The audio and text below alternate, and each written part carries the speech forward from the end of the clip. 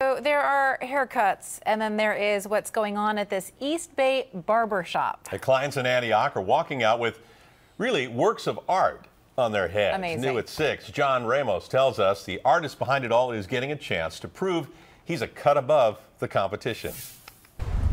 Most people go to the barber shop to get a little off the top, but at Ajja's in Antioch, what Derek Hernandez is doing is definitely over the top.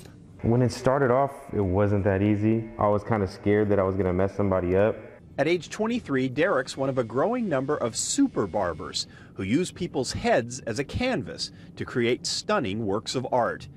Today, the subject is Mayweather-Pacquiao. You know, the fight's coming up, so I decided to, give this a try. Using only his eye and his electric clippers, Derek begins removing tiny bits of hair as the image of boxer Floyd Mayweather begins to appear. It's like drawing, only in reverse.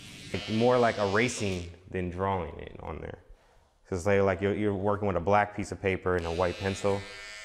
Alex Fogalar owns the shop and controls the music. Fill my heart with song. Today it's Sinatra, which drives the young guys crazy. But Derek says it helps him focus on his work that Alex says he can't begin to compete with.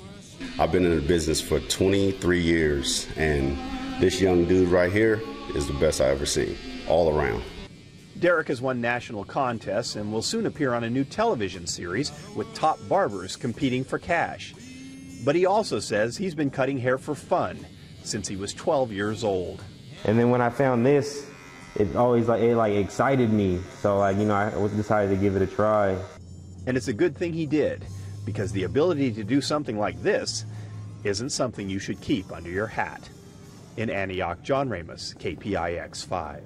That is something else. Yeah, we don't know. Something I don't know what it costs. Must cost a lot. The new show, Cedric's Barber Battle, premieres on our sister station, CW 44, Cable 12, Friday night at 8. Derek is scheduled to appear on the May 1st episode. And then you might as well stick around for Night Beat. That comes on at 10. Of course. I wonder how long it lasts for. What do you think?